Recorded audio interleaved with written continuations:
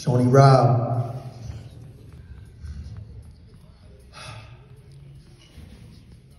So there's a phrase I like to use in life from time to time. I say that there's a million ways you can win the lottery. And when I say that, I don't mean lottery as in like money or fucking Gus. I mean it like the feeling that you get when you get one of those daily victories. Things just seem to go your way. You know, like you go to Chick-fil-A and there's less than 10 cars in the line. Or you show up for a haircut and Tone's waiting for you. Or you get an invite to a wedding and you find out Sean Robbins is going to be the DJ. It's that feeling.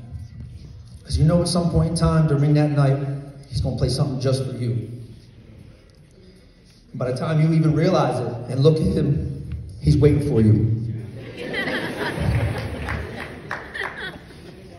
There's a million ways to win the lottery. I want to tell you about the first time I did. I was 8 years old. And me and Sean got randomly placed on the same Little League baseball team. And what was a simple roster assignment ended up being one of the best things that ever happened to me. I met Sean. He was so fucking cool, man. Way cooler than me. For some reason, he just found me funny. I hit the lottery. Our friendship started there, and it continued into the fall. He convinced me to sign up to play football. Most of our relationship at that point consisted of hanging out before and after practice and games.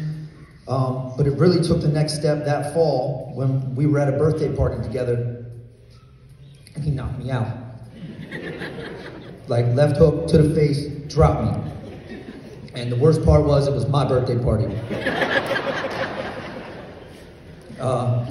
Just turned 9, it was at my house, and you know, we loved WWF, we loved wrestling growing up, and we started wrestling, we started trash talking, and I started calling Sean names. One name in particular, I kept calling him Punky Brewster. And he didn't like that. And he told me that he didn't like that. A couple minutes go by, and I'm hard-headed, I'm feeling good, I got my Eagles, Ricky Waters jersey on, you know, and I called him Punky Brewster again. And he let me know that was gonna be the last time that was gonna happen.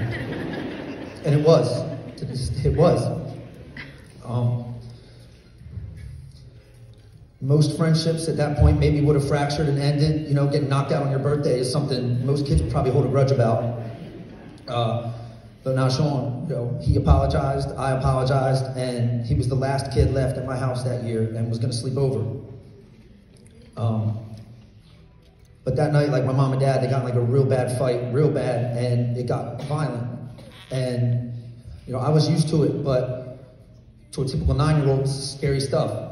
And I had had some friends who planned to sleep over in the past, and things would get crazy at my house, and they would just call their mom and they would go home.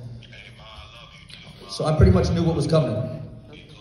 I went up into the bedroom, and I was embarrassed. You know, we went up into my bedroom, and I looked up at Sean. I looked up at him. Was still a little slow. I said, you know, you can call your mom if you want. And he looked at me the same way he would. He said, for what? I said, you know, you can call your mom if you want. You know, if you're scared, you know, you can go home if you're scared. He said, well, if we're scared, we're gonna be scared together. I'm staying with you.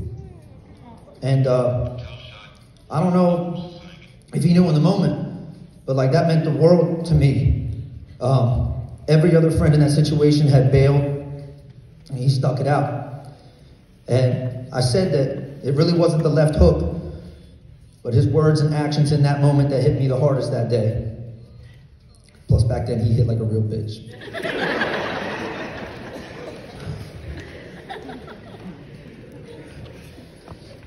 But I hit the lottery that night. I gained a brother, not just a friend. I learned 2 things that night. You stick by your friends in tough times. You just don't call Sean names. But he had a lot of titles.